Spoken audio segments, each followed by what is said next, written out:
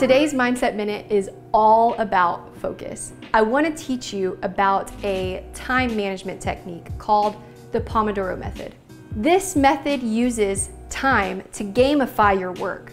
You set a timer for 25 minutes and you try to accomplish all your tasks. And at the end of the 25 minutes, you get a 5-minute break to do whatever you want. For me, I've been totally Google searching things to do in Paris on my breaks. But it's a really fun way to gamify your work and to see how much you can accomplish in 25 minutes.